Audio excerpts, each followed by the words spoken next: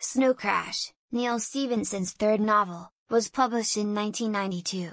In it, Stevenson's protagonists interact in a wholly digital world where appearances may be modified on the fly, and digital real estate is just as valuable as actual estate. The Metaverse was Stevenson's name for his computerized environment. Public enterprises such as Meta, previously Facebook, and decentralized autonomous organizations, DAOs, such as the Decentraland Foundation, have been attempting to make the Metaverse a financial reality for the past 28 years. Retail investors, gamers, digital collectors, and developers all have access to entirely new revenue streams.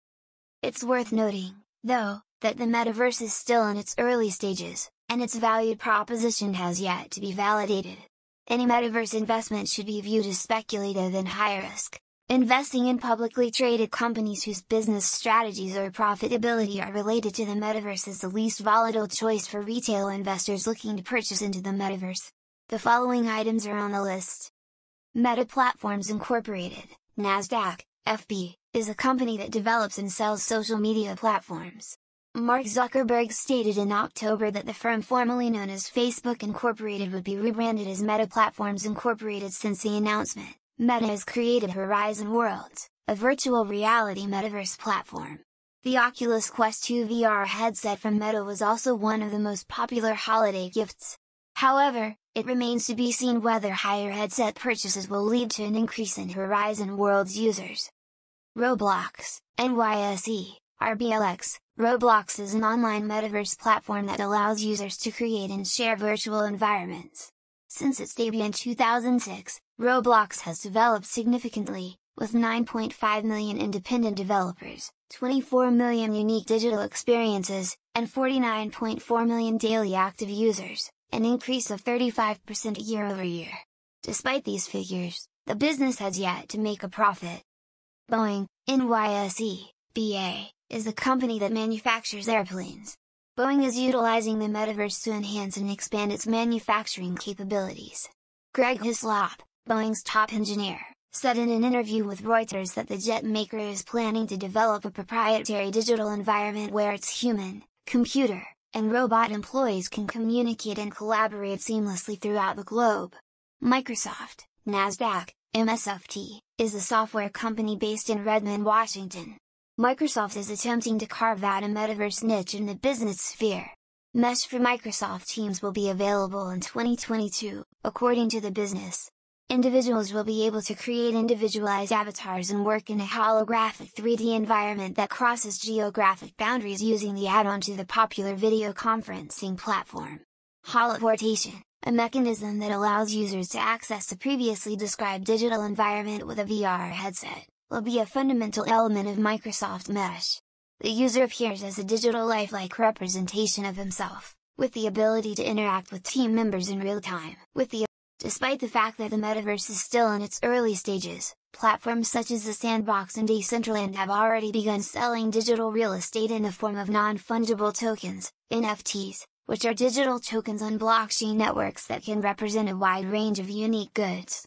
The blockchain network that powers the Metaverse platform validates the sale and transfer of ownership when an individual buys Metaverse real estate.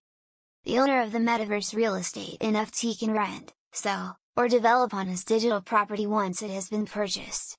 Atari, a Japanese video game company, has purchased 20 digital land plots in Decentraland and launched its own crypto casino. Gamblers can place bets and get wins in crypto tax-free using the Atari token, which is based on the ERC-20 standard. Atari has also revealed that in 2022, it would open its own virtual hotel complex. Several Metaverse systems have built marketplaces where users can purchase and trade NFTs representing digital land and other items. Here's how I go about it. A user who wants to buy digital real estate in the Metaverse must first figure out which platform he wants to buy it on. Decentraland and the Sandbox are two popular choices, but there are others. Before purchasing any Metaverse land, do your homework. The user must first establish a digital cryptocurrency wallet, which is a type of computer program that connects to a blockchain network and saves cryptocurrency while also being compatible with the Metaverse platform's blockchain. After that, the buyer must go to his selected Metaverse platform's marketplace and link his digital wallet to it. Typically, marketplaces may be found on Metaverse platform websites. Buying digital real estate looks a lot like buying real estate in the physical world at this point. A buyer should think about the price, location, and future value of the digital land he wants to buy. Once a buyer has found a plot of land, he must obtain the tokens or coins necessary to purchase it and put them in his digital wallet. The type of token or coin required to complete the transaction differs depending on the Metaverse platform. To buy digital land in Decentraland, for example, a user would need to buy Mana tokens. Sand tokens would be required if he wanted to purchase land in the sandbox. If the buyer has already connected and funded his digital wallet with the Metaverse marketplace, all he has to do now is place a bid on the land or purchase it outright. The land's cost will be deducted from the digital wallet, and the NFT representing the land will be transferred to the user's wallet. Buying additional Metaverse NFT things, such as clothing and accessories for avatars, follows the same procedure. Fungible tokens, tokens that are divisible and may be swapped, are used to power Metaverse initiatives on blockchain networks. These tokens are used to buy digital goods such as virtual land and avatar clothes. They can also be exchanged for other cryptocurrencies or fiat money. Certain Metaverse coins also allow their owners to vote on Metaverse platform decisions such as where money should be invested or which new features should be released first. In theory, if the value of digital assets rises, so will the value of the tokens that go with them. Furthermore, some Metaverse platforms, such as Decentraland, burn all Mana tokens used to buy digital assets, thus removing them from circulation and raising the value of the remaining tokens.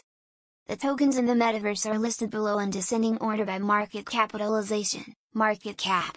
These investments are inherently risky and should be viewed as speculative. As a general guideline, you should never invest more money than you can afford to lose. Decentraland, MANA. Decentraland's Mana token powers the Decentraland Metaverse and is used as a medium of exchange on the platform's marketplace, with a market cap of about $6 billion at the time of writing. Axie Infinity, AXS, is a governance token, unlike Decentraland's Mana, which is used to buy digital products and services. Axie Infinity owners will be able to vote on proposed decisions that would affect the ecosystem, such as how cash in the community treasury are used. The AXS token will be modified in the future to allow it to be used to purchase digital products and services on Axie Infinity. The Sandbox, SAND, like Roblox, the Sandbox is centered on a metaverse of user-generated content. Individuals who participate in the Sandbox's alpha user testing receive the SAND token. SAND tokens can also be bought on cryptocurrency exchanges. SAND is a token that can be used for utility, governance, and staking. SAND holders can use it to buy digital goods and services, vote on proposed initiatives within the sandbox, and stake their SAND for additional benefits. Engine Coin, ENJ, is the blockchain-based gaming platform.